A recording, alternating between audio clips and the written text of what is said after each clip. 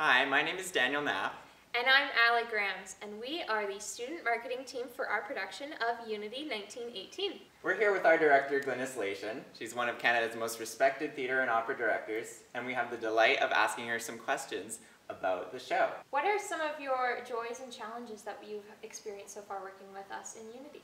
Well, Unity 1918 by Kevin Kerr is a complicated play in that it's filmic. It's a lot of very complex episodes strung together in almost tidal wave of action. It all takes place in a very short period of time, just at the end of World War I. So for me, as a director, it's working with you to realize your characters in the intensity of the situation, which is about a town overwhelmed by the pandemic flu epidemic of 1918. But within that, the life of the town and the life of and young love that is occurring at the same time. This horrible disease is threatening everyone within. I'm working hard with you in terms of the scenes and making the scenes as vibrant and as alive as possible. But as a director, my big challenge is making sure that all of those multiple scenes flow together.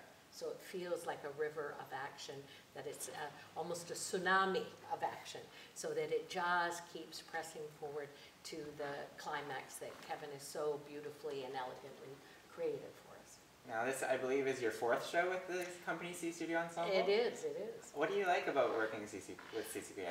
I like the youth, I do. I think that one of the really great joys of having worked lifetime in theatre in Canada is now at this stage for me an opportunity to work with young artists. And I work with young artists in the opera world. Banff, I was head of the opera program there for training. I work with various programs, and I also really enjoy working with young actors on the next generation. I learn so much from you in terms of the sensibility of the time, what's happening, your interests, your energy, the focus, what you engage in, what you don't engage in. So the cliche of learning from youth is not a cliche at all. It's a truth for me, and it's something that I really, really do enjoy and treasure in my relationship here as I live in Victoria, here at home with Canadian College of Performing Arts. Well, we're definitely having fun working with you too. Yes. For sure. This play is written by Kevin Kerr. Yes. What about Kevin's writing attracted you as a director to want to do Unity? Well, Kevin Kerr is a remarkable writer. He's in the creative writing department at UVic now, but I knew him as a young performer, young actor, Studio 58.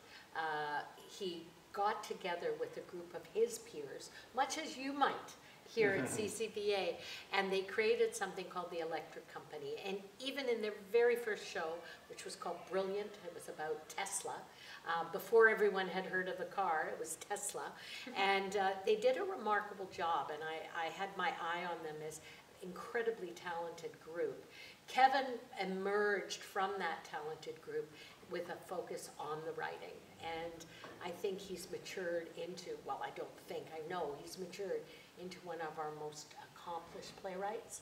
He writes empathetically, he writes from the heart, he writes big challenges. He doesn't try and pretend that it's going to be just for people talking in a room. He wants to tell a cinematic story and engage us in images and physical work, as well as the beauty of his words. So, and I think because he started as an actor and still is an actor, I think that Kevin understands something very important about theater, that it lives in action, it lives with those characters, that dialogue is active.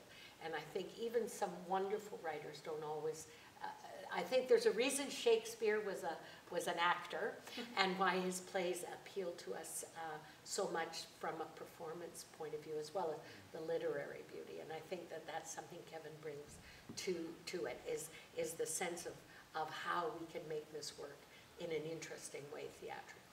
We're using mostly live Foley sounds for the show. What was your inspiration in choosing that as the main soundscape for the show? Well, I think one of the reasons I wanted to do Unity was because it provides the idea of a town, much like Thornton Wilder's Our Town, which is another production from a few years ago that Company C did that I thought was terrific. Jimmy Fagan Tate directed that one. I thought it was terrific, and I liked the idea of the ensemble. And when you have an ensemble, and when you have young people that are used to creating with their bodies and with sound a world, it doesn't always have to be musical theater, does it? I mean, those skills can translate into a world that we're creating in terms of drama, albeit with a lot of dark humor, but it still is a drama. And so I wanted to bring your talent and your sense of theatrical sound in a non-naturalistic way, not just a series of tape sound cues, but how can the human voice and a few percussion instruments give us the texture of that prairie wind, of that sense of the ominous danger. What does a threshing machine actually sound like? That kind of thing. That was where I started, and then I went, as we evolved, we realized we had someone in the company that could be a very good baby crying. And so we didn't need any. We did it all with live sound. Lastly, what do you hope audiences take away from Unity 1918? That's a big question. It is. I always hope that the audience will take away from our production as an authentic sense of the story, that they are compelled to enter in the lives of some very beautiful and very young characters facing enormity, both in the trenches of World War I, but also, and for Kevin more importantly even, the dangers that came at the end of that tragic war, where more people died of the flu pandemic than died in the trenches. But we forget that. So what does that kind of ravishing disease do, where love conquers, where two sisters can love each other so empathetically and so powerfully, where young love can exist and flower even in the midst of such devastation. That's what I hope the audience take with them. I think, in fact, rather than a sad, sad story, I think it ultimately is a triumph. It shows the triumph of the human spirit in enduring and persevering even in the most difficult of times. And that, I think, is an honor and something that we're aspiring to. Thank you for chatting with us today, Glynis. You're welcome. Unity 1918 runs from November 28th to December 1st at the CCPA Performance Hall, 1701 Elgin Road, Victoria, BC. Won't wanna miss it!